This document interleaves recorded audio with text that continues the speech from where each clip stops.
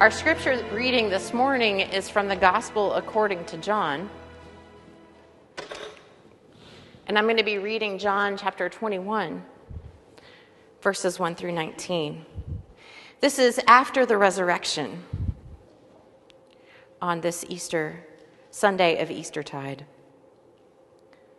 Later, Jesus himself appeared again to his disciples at the Sea of Tiberias. This is how it happened. Simon Peter, Thomas, called Didymus, the twin, Nathanael from Cana in Galilee, Zebedee's sons, and 2 other disciples were together. Simon Peter told them, "I'm going fishing." And they said, "Well, we'll go with you." And they set out in a boat, but throughout the night they caught nothing. Early in the morning, Jesus stood on the shore, but the disciples didn't realize it was Jesus.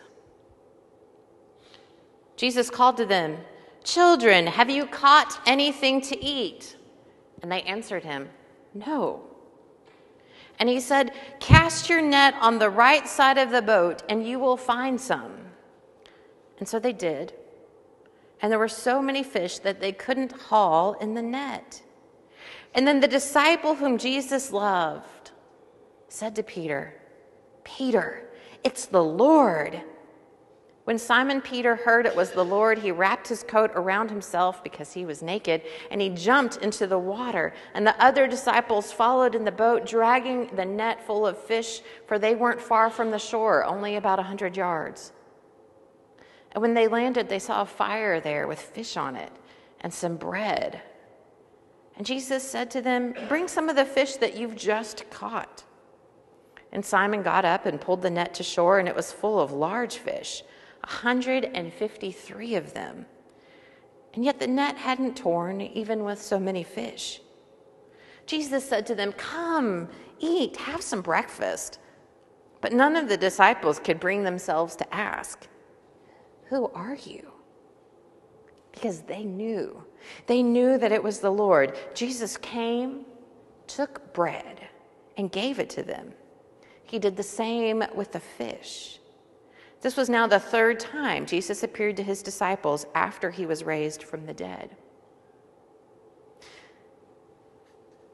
When they finished eating, Jesus asked Simon Peter, "Simon, son of John, do you love me?" And Simon replied, "Yes, Lord, you know I love you." And Jesus said, "Feed my lambs." Jesus asked him a second time, "Simon, son of John, do you love me?" And Simon replied, "Yes, Lord, you know I love you." Jesus said, "Take care of my sheep." He asked a 3rd time, "Simon, son of John, do you love me?" And Peter was sad that Jesus had asked him a 3rd time.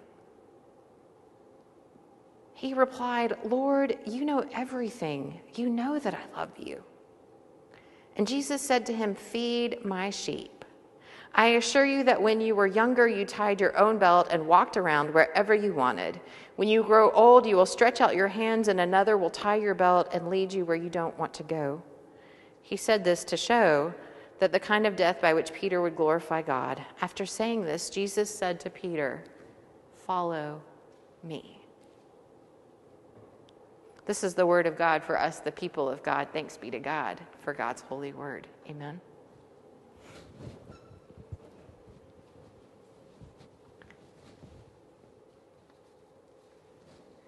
This is the 3rd Sunday of Easter. Bonus points if you caught the typo on the front of the bulletin. Eastertide is 7 weeks long, 50 days. It culminates in Pentecost. And over these next few weeks, we will see miracles, we will see signs, we will see Jesus ascend to the heavens. And here we are on the lake shore. One of the things that I love about this passage in John 21 is that the disciples get back to work. They get back into the boat, finally having come out of the locked room,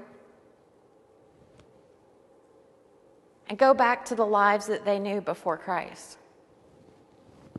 the livelihood by which they knew to support themselves.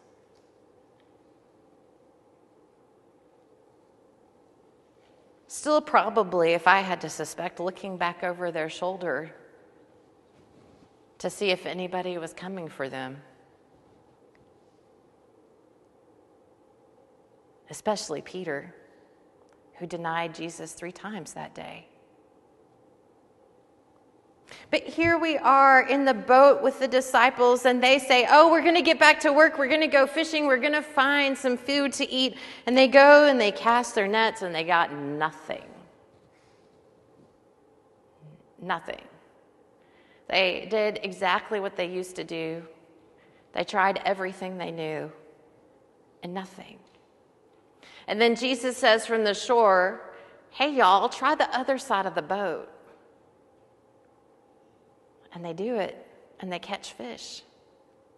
What I love about this particular passage is it reminds me that when we do the exact same thing that we've always done, and we expect different results, what is that? The definition of insanity. What I love about this passage is that Jesus says, hey, y'all, try it different. And they catch fish. What I love about this passage is that Jesus is on the shore saying, y'all hadn't caught nothing. Try it different. Don't try it the same. Don't try it harder. Try it different. And then he comes and he invites them to come and join him on the beach for a meal that sounds very familiar to us, where Christ takes and breaks and blesses bread and shares it.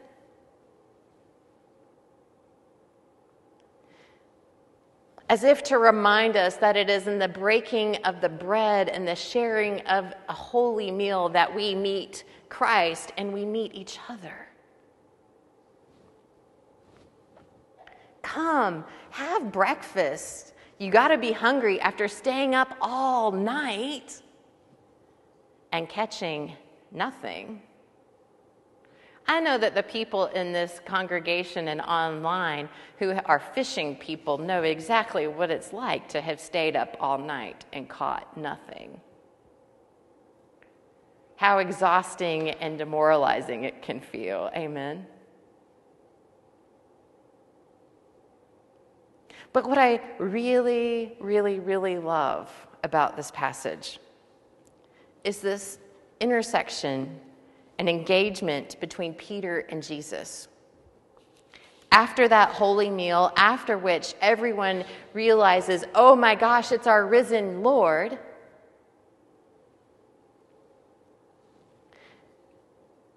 we are left with Peter and Jesus.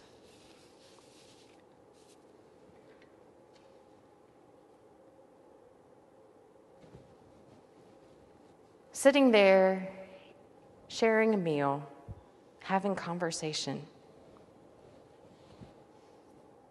And when they have finished eating, Jesus says to Simon Peter, Simon, son of John, do you love me more than these?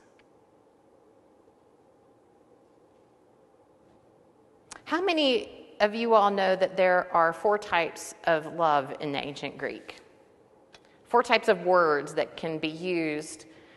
My husband is like, I do. So there are 4 types of words in the ancient Greek that can be translated into love. This is why sometimes reading the texts in our English language shortens our understanding of the text, because we're not reading it in the ancient Greek.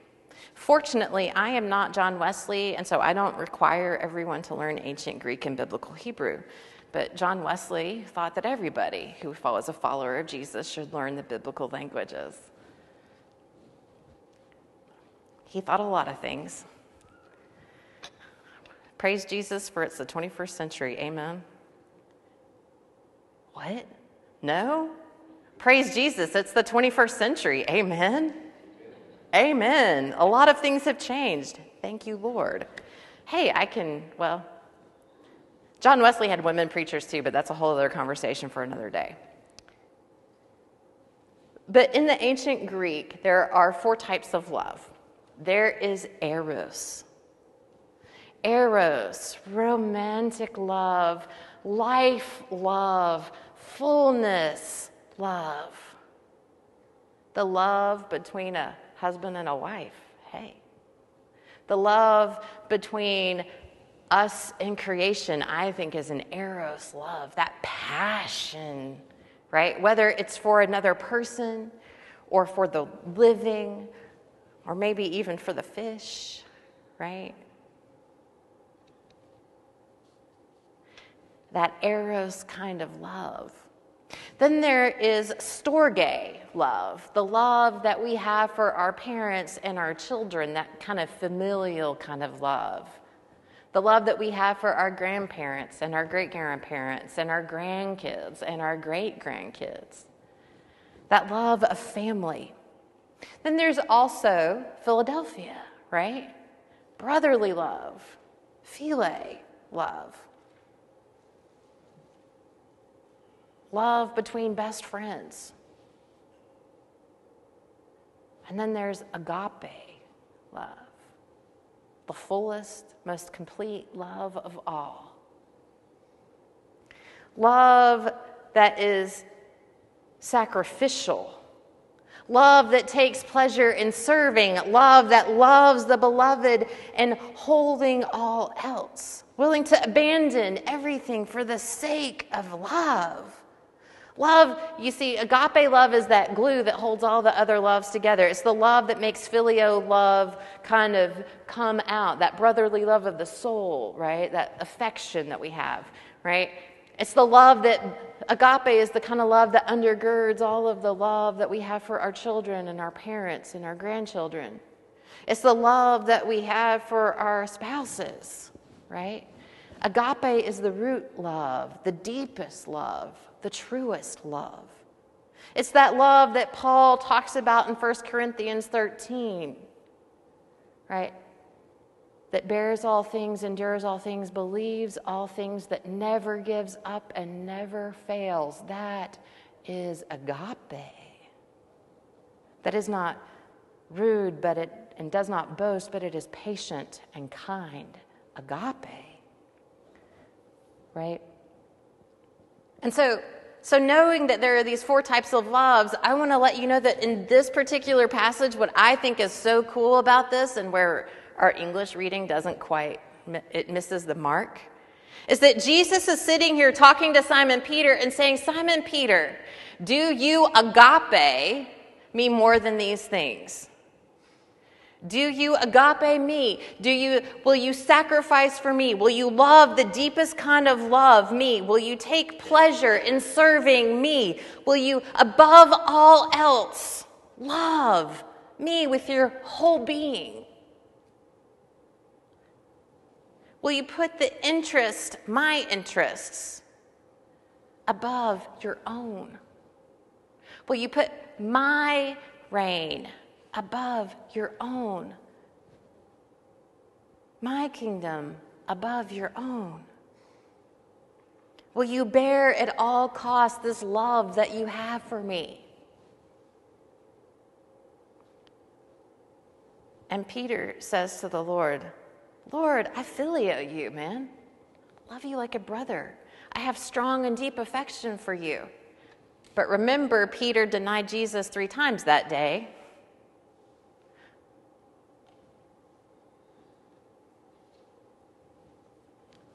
And Jesus says to him again, Simon, do you agape me? Do you love me with your whole being? And Simon says to Jesus, Lord, you know I phileo you. You know I have deep affection. We are brothers. You are my Lord. You know I love you.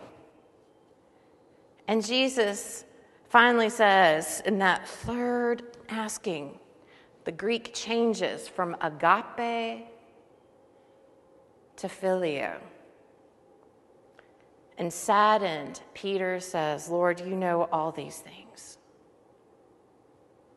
You see, Jesus was calling Peter forth to a deeper kind of love.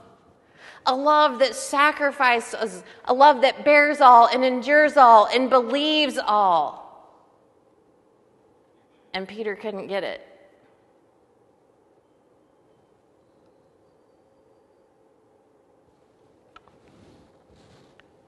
Because we can't give what we don't have. And what I love about this particular scripture, it's not to throw Peter under the bus. It's not to say which boat is the right side of the boat. I love this because Peter is a human being in this scripture. I love this because Peter is the rock on which the church is built. Amen? And yet Peter is not there yet. Peter does not have agape yet. Peter knows he's not giving the answers that Jesus wants and is clearly saddened by it. He knows that he can't give what he doesn't have, and he knows that Jesus meets him where he is and asks him then to care for the flock, to tend and to feed and to be a servant leader. You know, Peter is a person who has a penchant for swords. Remember he cut off the ear in the garden? Peter has been called Satan by Jesus, right? Do you remember at the Last Supper, Jesus says, "Get behind me, Satan." Peter has like a thing for missing the point and asking questions and not being clear. And Peter is the person who kind of has this half-cocked humanity, right? And he denies Jesus 3 times after saying, "Oh, Lord, I would never deny you." And then what happens? He turns right around within 12 hours and denies Jesus 3 times before the cock crows. This is Jesus and Peter. Jesus who meets the disciples on the lakeshore, who cooks a meal, the smell of charcoal and grilled fish in the air. I always say that God likes a burnt meat offering for a reason, friends. Peter meets him. Naked, he swims with a blanket around him. Peter meets Jesus as a human being, not some kind of perfect disciple, not someone who's going to go and save the world. Here in this particular passage of Scripture, we have Peter as an example and a reminder that it is perfectly okay for us to be where we are. That even Peter, Jesus still is in communion with. Even Peter is going to go on to tend the flock, to nurture and feed and care. Even Peter, in all his frail and fragile humanity, is going to be the rock of the church. Perfectly imperfect Peter.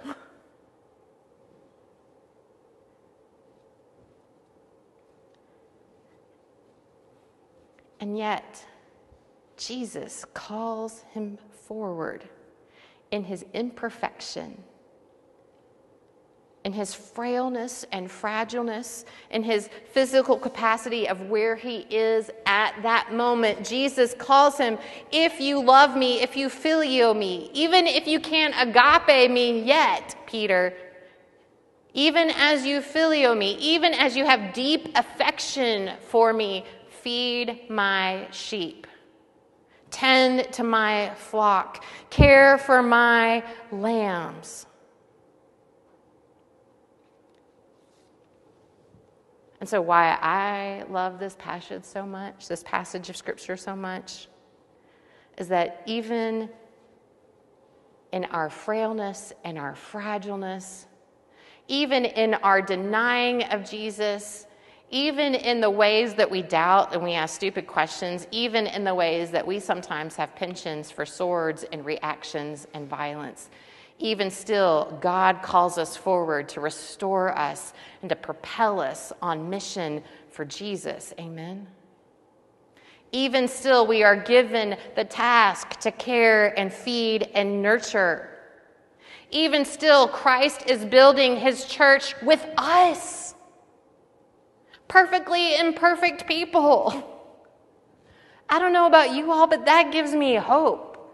That Jesus can work through all of my imperfections. That Jesus can come through and work within and work in spite of me to build God's peaceable kingdom here in this life. Are we going to have doubts? Sure. Are we going to have questions? I sure hope so. But beloveds, in spite of all of these things, we are still called to love. Jesus is calling us into agape, calling us into sacrificial love that believes all and bears all and endures all, that is patient and kind. Love that calls us out on a limb to follow our risen Savior.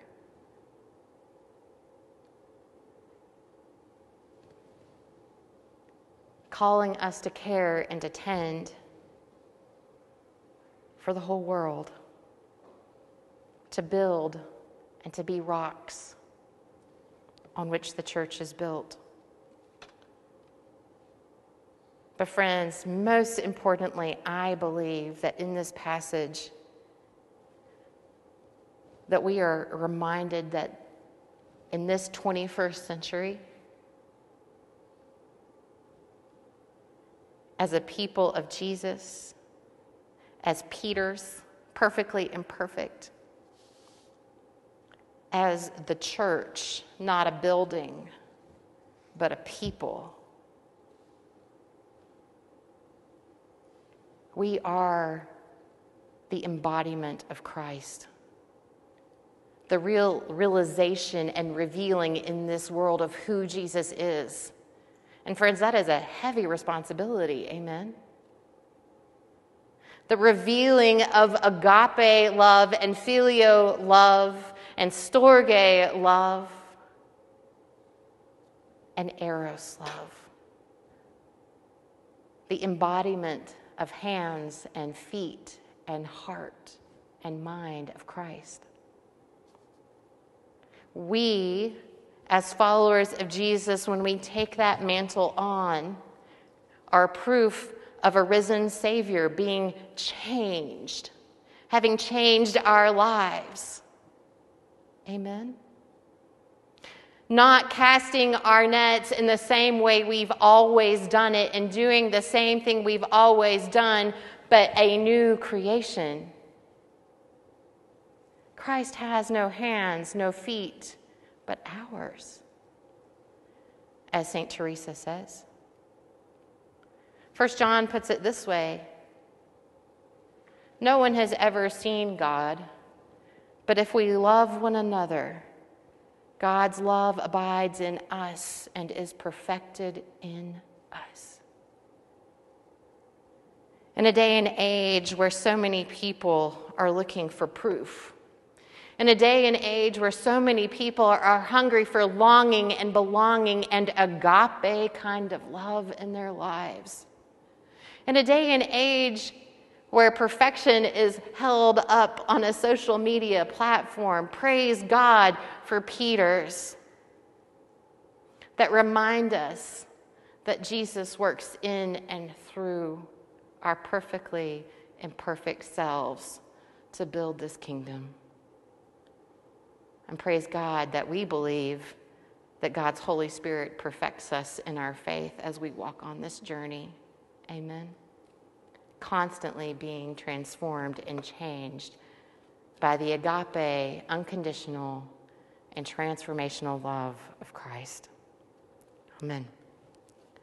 I invite you to join me in our Easter affirmation. And I've been listening to podcasts lately, and they're talked about living an inspired life. And I'm curious about, are we really inspired by this gospel of good news of God's great love in Christ? Do we really believe that God's resurrection power that brought Jesus from the dead, God's love that is stronger than the grave, does it live in us? Does it abide in us? Are we agents of God out in the world? So I invite you to respond in bold. Yes, it can happen. Yes, it can take place.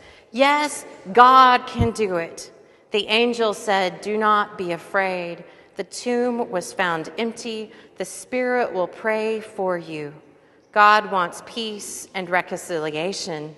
God's name is justice. God liberates. Yes, it can happen. Yes, it can take place. Yes, God can do it. Amen and amen and amen. Alleluia, alleluia, alleluia.